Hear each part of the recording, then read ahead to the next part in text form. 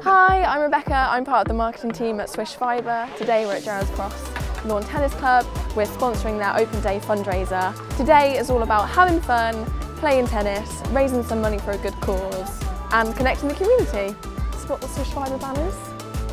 Today's been an absolutely amazing day. Lockdown's been a really difficult time for everyone, and today was about raising money.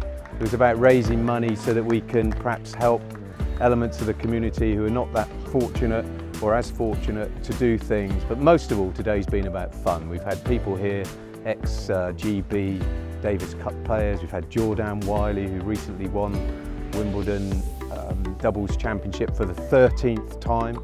And it's been an amazing day, and we hope to repeat it many years to come.